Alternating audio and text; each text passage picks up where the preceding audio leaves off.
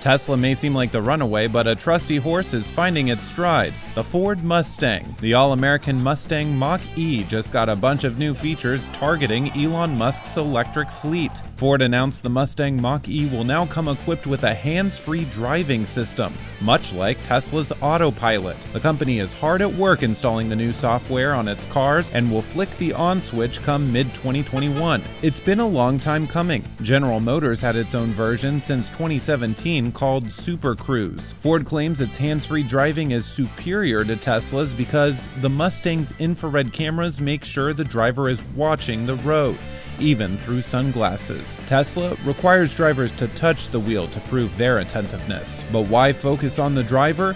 Car companies have become strict about these autopilot features. If you want the car to drive itself, you have to remain focused on the road. Ford says the system will work on 100,000 miles of well-mapped, divided highways.